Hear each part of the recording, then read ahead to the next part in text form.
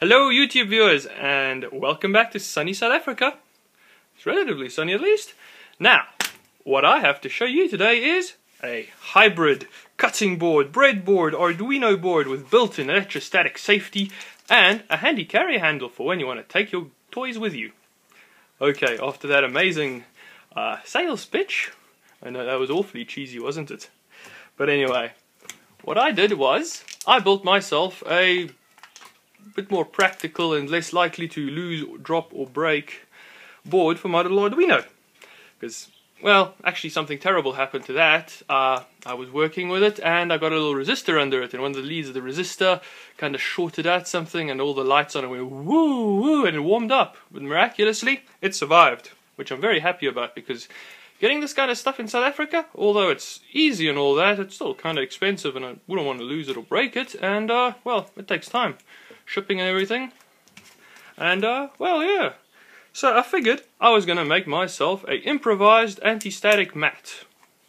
So since I didn't actually have anything to make an improvised, well, since I didn't have an anti-static mat to start off with, and I just bought some Atmel 80 Tiny 85s and got myself some quite fancy IR demodulators, I figured I needed to keep them safe from the harsh static electricity of our South African climate. It gets pretty dry, and well, you get static electricity, although I can't say I've ever actually broken anything with static electricity, let's say. I figure, hey, it's a big industry, and there's got to be a reason, so I'm going to go with I believe static electricity exists.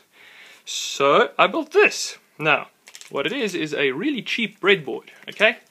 Or a cutting board, rather, and yeah. I wouldn't want to use this to cook or cut or actually make food on, because, well, it's tiny. I have a real cutting board, and that thing, well, you could park a house on it. But anyway, so I got this really cheap cutting board for a couple rand. That's our South African money for anyone interested. So after I got the board, I figured I'd just stick everything on. But I figured, I'll make it a bit better. So I got a bag that a motherboard comes in. It's metallized plastic. It's got a small amount of metal in it, and it's slightly conductive, so it dissipates, it doesn't gather up a charge, the plastic, and the slight metal content makes it slightly conductive, but with very high resistance, so you can bleed off static electricity. And well, I'll show you how this is all wired up at the back. There's a little alligator clip I can plug up to something that's grounded, like a cable that's grounded, or the chassis of my computer, or pretty much anything, a stick in the ground basically. So what I did was, first I turned the bag inside out, because there's more metallization inside, at least apparently. Couldn't really tell, to be honest. So I turned it inside out and I basically slipped it over the breadboard, and they're a perfect fit, like a glove, like it was made to be.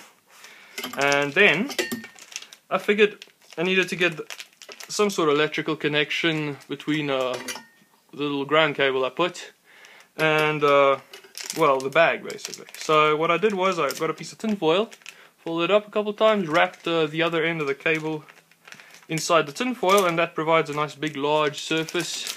And when the board is pressed down, you get decent conductivity, I presume. I have no real way of testing this.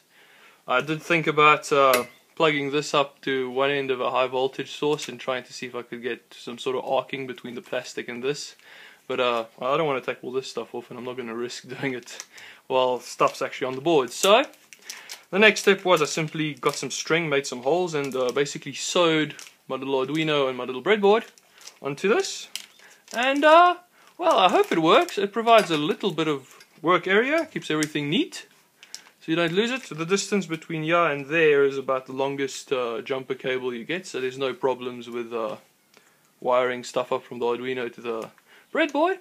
And yeah, I hope somebody finds this useful, because well, I think it's a pretty neat idea. Thank you for watching.